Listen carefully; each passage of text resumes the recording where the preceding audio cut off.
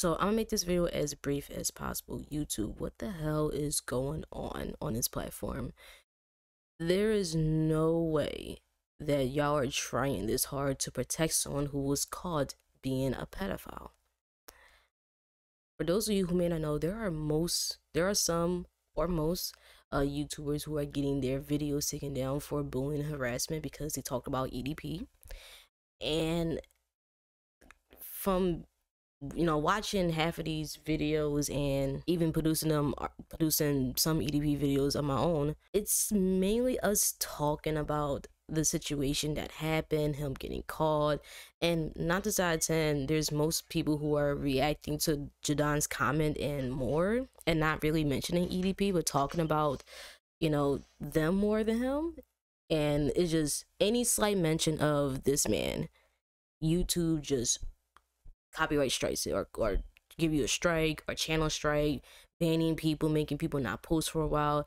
And they're not only going after big YouTube channels, they're also going after small YouTube channels as well. And me being a small YouTuber with almost 340 subs, it's pretty scary. Like, I'm seeing a YouTuber who has like 600 or so subscribers getting his EDP video taken down, and it's just really scary. Like, it's not even about YouTubers, regardless if they are big or small, talking about EDP. It's just people who mention EDP, or it's just EDP itself. It's like, if anybody mentions this man's name on this platform, it is getting taken down. I don't know if there's bots controlling the guidelines on this app, or if there's actual people. If there are bots, then they have to correct this shit.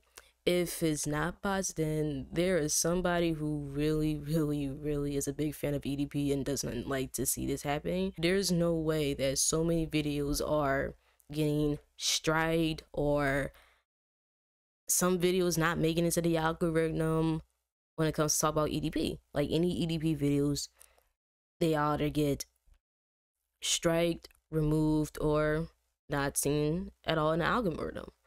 And it's insane of how hard they are protecting this man. Like, is there a deal that he made with YouTube, or is this just a form of bias? Like, it's ridiculous. Like, it is fucking ridiculous, because there is no way in hell y'all are going this hard to protect a man who tried to victimize people.